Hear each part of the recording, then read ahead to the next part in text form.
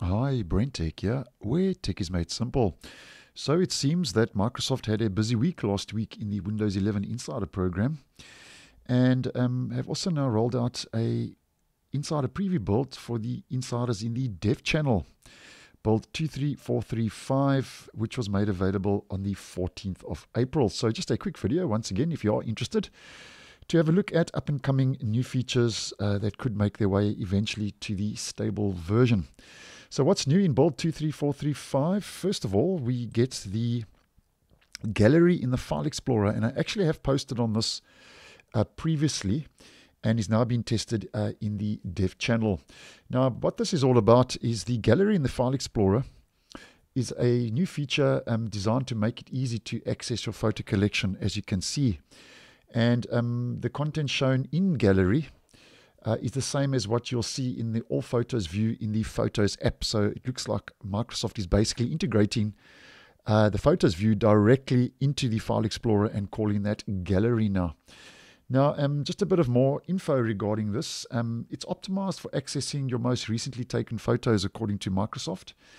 And if you have OneDrive, a camera roll backup set up on your phone, photos you take will show up automatically at the top of the view. You can also choose which folders are shown in gallery through the collection dropdown, and you can also add subfolders of existing sources to filter to a subset of your content according to Microsoft from the release notes. And then moving on to the next regarding gallery, this is a file picking dialog, and it also works from the file picking dialog, with Microsoft saying it makes it a lot easier for you to do things like inserting attachments, building a PowerPoint deck, or crafting social media posts. So this is just a quick view of the gallery in the file picking dialog.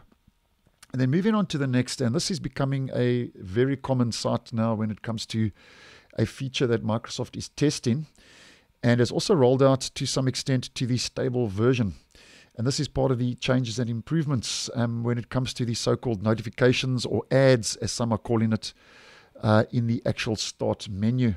Now, Microsoft says with this latest dev build, they are continuing the exploration of badging on the start menu, with several new treatments for users logging in with local user accounts to highlight the benefits of signing in with a Microsoft account. So yeah, we can see if you have a local account, obviously now Microsoft using those different treatments to inform you or notify you regarding signing in with a Microsoft account. And as mentioned, a lot of people are just calling these ads and unnecessary bloatware, as I have been posting on.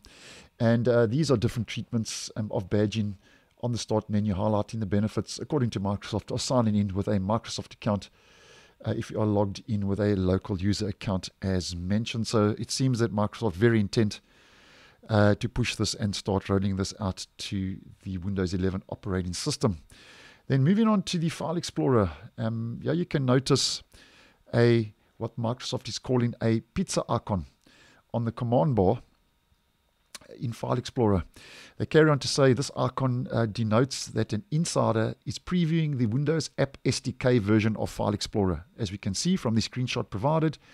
And functionality in File Explorer remains unchanged. Microsoft says it just switches from using WinUR2 to using WinUR3, and that's a new improvement that's making its way to the File Explorer, now being tested in the dev channel.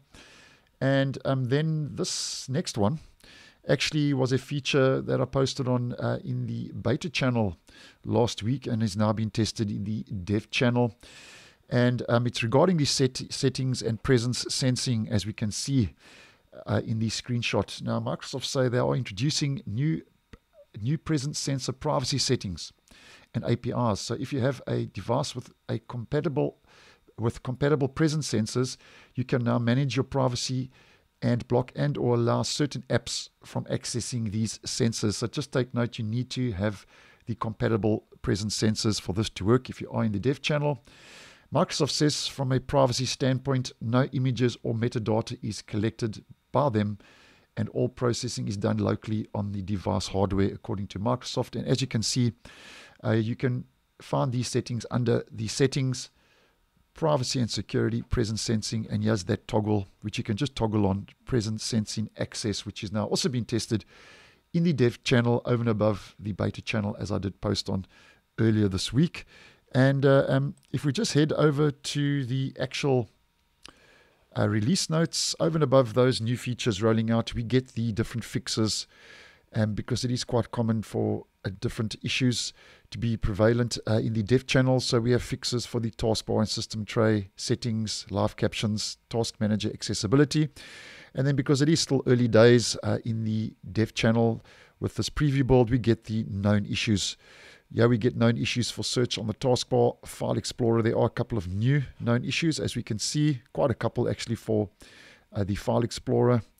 Live captions has one new known issue, and that's more or less what is new, as mentioned for this week with the latest preview build for the Dev Channel Insiders build 23435, which was made available on the 14th of April. So thanks for watching, and I will see you in the next one.